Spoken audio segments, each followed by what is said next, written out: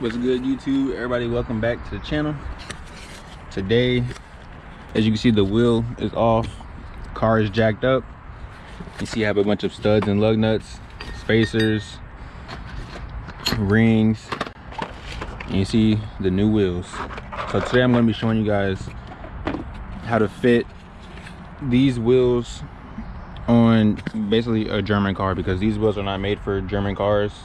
As you know, the bolt pattern is 5x114.3, and as you can see, my brakes are huge, and these wheels, these specifically, are not offset right to clear the wheels. I'll show you guys that, to clear the brakes. So what I'm going to be doing is throwing my studs on to convert the pattern, and then a spacer so they can clear the brakes. So let's get into it. When the wheel is flat on the hub and I spin it, you hear that noise. It's a rubbing. That's why you can see the paint coming off. It's rubbing on my calipers right there. So what I need to do is first do my studs, and then so I'm gonna do my studs first, show y'all that. And by the way, everything you see here is from Amazon. I ordered all this stuff yesterday and it all came in today, because I'm going to Springfest tomorrow, which is Sunday. Today's Saturday. I'm going to Springfest and I had to get these wheels on. I had to make it work. So right now I'm going to do the studs. Hand tight first. So now all of them are hand tight. I'm going to get my Allen, and it's a 6 Allen. I got this from Home Depot. Get my Allen and just tighten them all. Just tight, but not too tight. Just like that. That's just fine.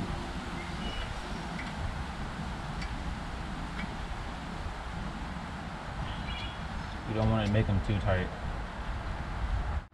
All right, now get the spacer.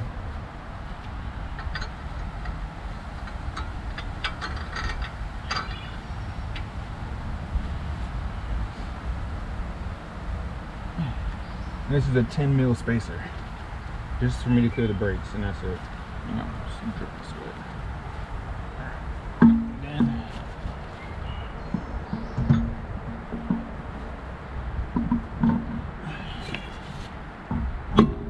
all right, and as you can see, no more.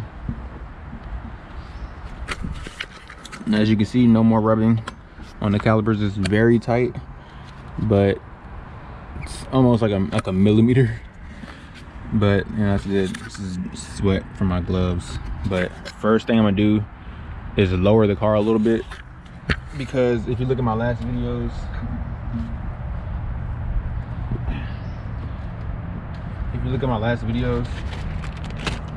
the front is higher than the rear, and I already put the wheels on the other side of the car.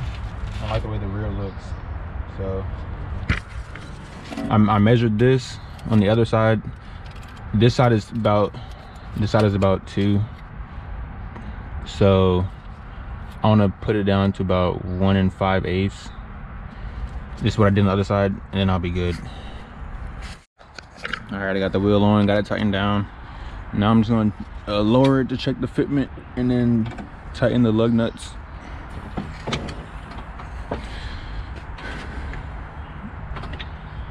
All right, it's lowered all the way down.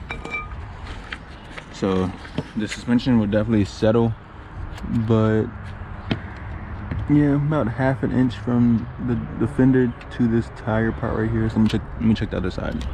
It's about 1/2 inch. So let me check the other side.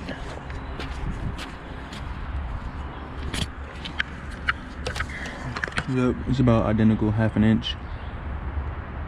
All right, so let's do the back right. And the rear is already good on suspension. So for this side, I don't have a spacer because I don't really need a spacer for the brakes. If I wanted a spacer, you guys will see. All right, wheel off. So now we're gonna get our studs, and for the rears, I need hub rings. These hub rings are 57.1 to 73.1. It's because 73.1 is the center bore of my my new wheels, and then of my hubs is 57.3, I think, 57.1. It's all information on Google, but don't ask why I didn't put rings on the front. You don't want to know. Yeah, so now I'm gonna get these on. I don't have to lower it, so I'll get these on, and then I'll tighten the wheels down, lower the car, and then I'll show you all the end product, and then that will wrap up the video. All right, so the car is sitting right now. The nice fitment. The car, this is how it's gonna look for the show. By the way, I'm going to Springfest 2022, Virginia Beach. It's Sunday. I'm going on Sunday, but today's Saturday. Yeah, just wash it up, and then I'll be out there.